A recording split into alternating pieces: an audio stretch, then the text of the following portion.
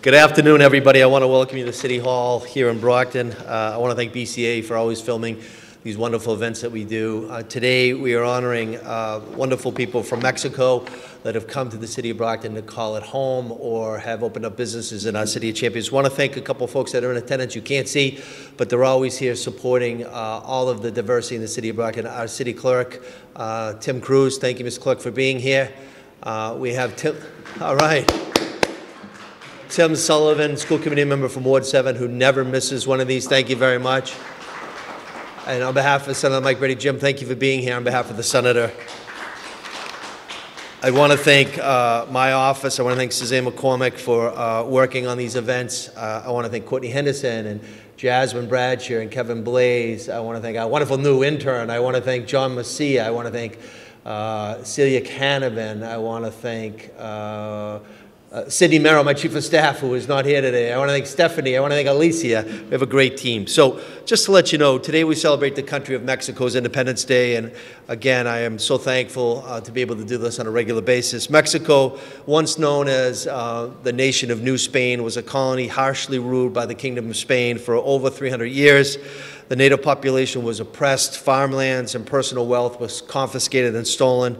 On September 16th in the year 1810, the Mexican people demanded the end of Spanish rule, and in 1821, Spain finally withdrew and officially recognized Mexico as an independent nation, an independent country.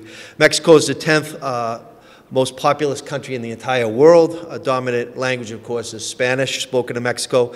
It's one of the most visited countries in the entire world. The hospitality industry is one of Mexico's biggest industries due to the beautiful beaches, rich historical sites, and the many resorts throughout the nation.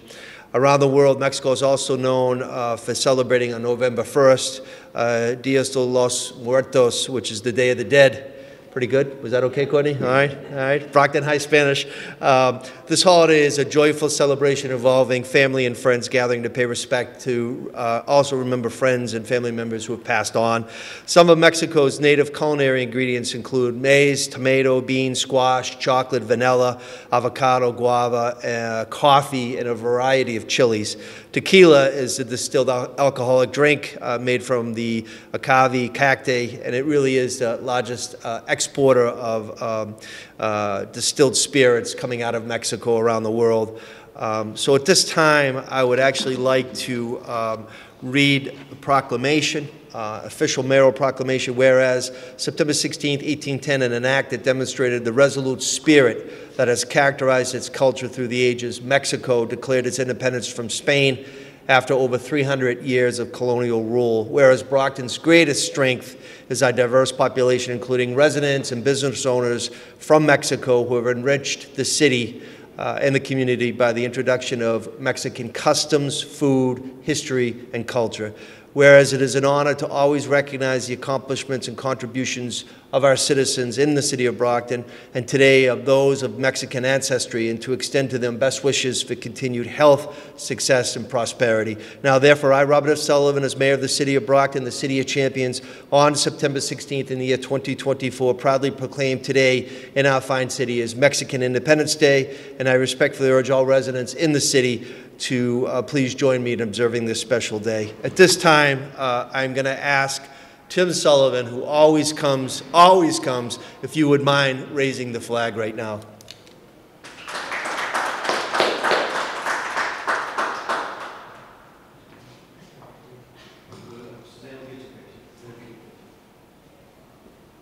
This is the first time. First time, out of many times being here.